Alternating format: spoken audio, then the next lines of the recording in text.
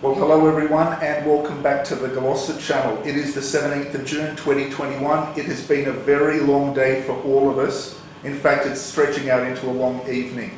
But we have a lot to talk about. We have some good news and some bad news. Now, I want to welcome, going around the table, from the left, Sol Millin, Brady Gunn and Janine House. How are you all doing this evening? Good, Robert, thanks. Good. The enthusiasm was palpable.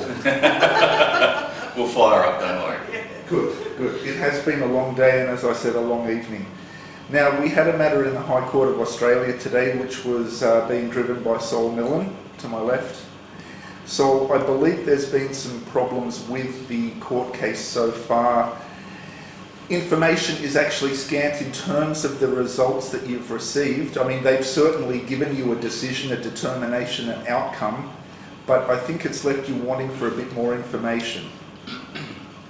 Well, it's so scant, it's just surprising. You know, the High Court of Australia, which is our ultimate court of appeal, to come up with a statement that says the application that I made to the High Court raises no issues that would warrant an order for removal to the High Court. I'm just staggered by that statement, and I can read you passages from two documents which show enormous information about treason, about false emergencies, statements of fact, statements of law. And in a court of law, if you have one aspect that has merit, the case should be heard. And they have thrown the entire lot out of the High Court and put it back in the Magistrates' Court, the Melbourne Magistrates' Court. So you have attempted to get this into the HCA, the High Court of Australia, which of course is the highest court in the land. Have they rejected, dismissed the matter outright, or have they said go back to a lower court? Outright. This application raises no issues that would warrant an order for removal and would otherwise fragment the criminal proceedings, and that's the proceedings in the Magistrates' Court. I'm speechless at this disposition. So why don't you give us a little bit of a lead up as to how we got to the High Court and what's in it? Well, I was arrested twice for protesting and for alleged incitement against the Chief Health Officer of Victoria, and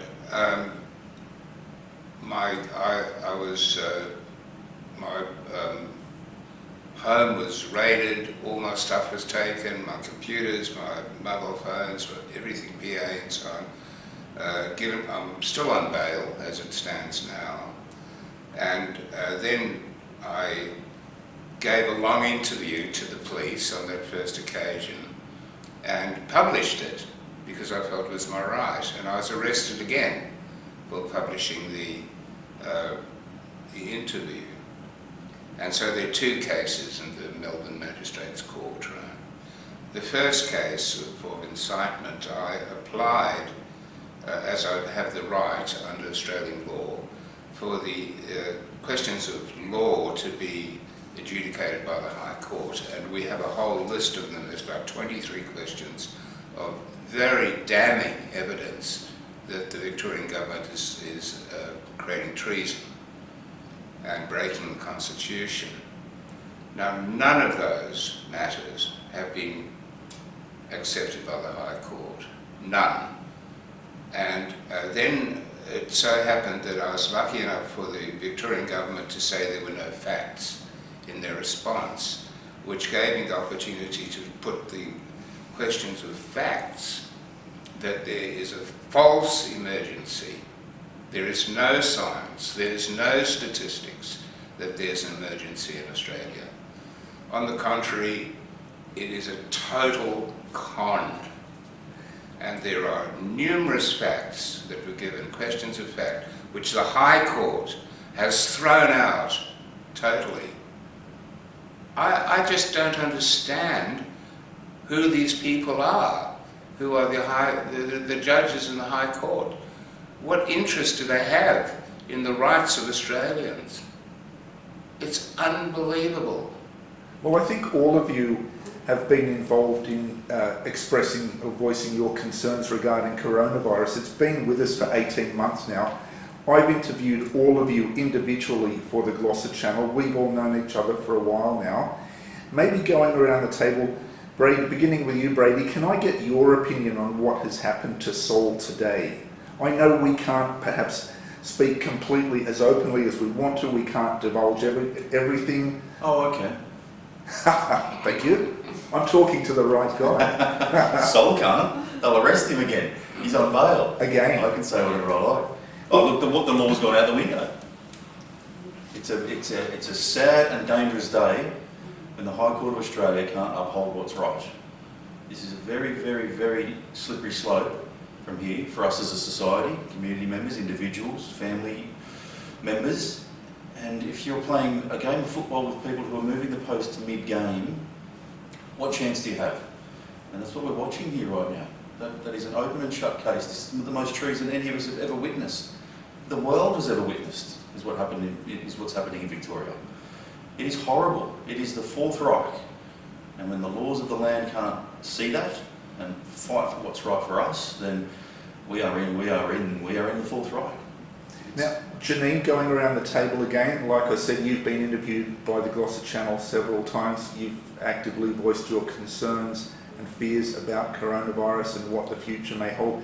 Can I get your opinion on what has happened today? I know you don't really specialise in matters pertaining to courts of law, but do you have some perspective on what's happened? Were you expecting something like this to occur, or were you hoping for better news than what we received? I was up front, I was hoping for better news. I just can't believe that they have just dismissed all 23 points of fact of law that Sol has put to them regarding the state of emergency. I can't believe that they've dismissed the case outright. I was hoping for better things from our High Court of Australia. However, I wasn't surprised.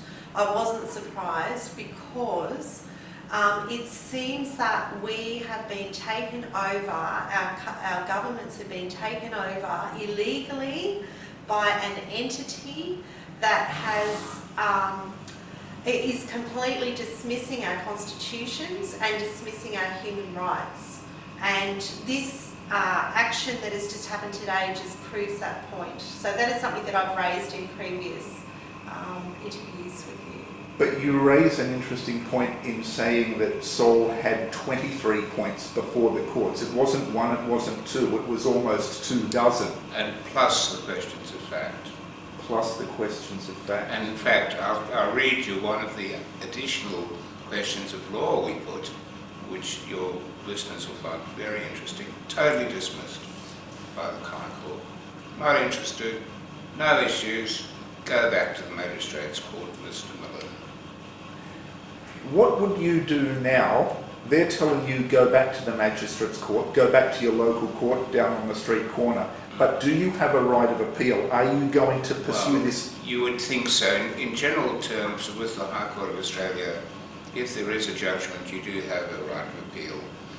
So I wrote to them immediately today and said, do I have a right of appeal against this disposition? So I'm waiting for a response. Of course, it's the weekend now, isn't it? Tomorrow's Friday. Oh, well, they might respond tomorrow. And the strange thing is that they've worked together, because tomorrow is a hearing in the Magistrates Court. So we have the High Court giving its disposition on one day, and the Magistrates Court trying to get me the next day. It's just very, very strange. And I'm going to ask for an adjournment, because this is just totally against the laws of judicial, prudence. It's against the laws. Does the Magistrates Court hearing require your presence in person? Because I think you're going to find it difficult to be there. Yeah, no, luckily it's over video link, right? Okay. So it's at 10 o'clock tomorrow. And I'm just shocked by this unappropriate behaviour of the people who are meant to uphold our laws and justice in Australia.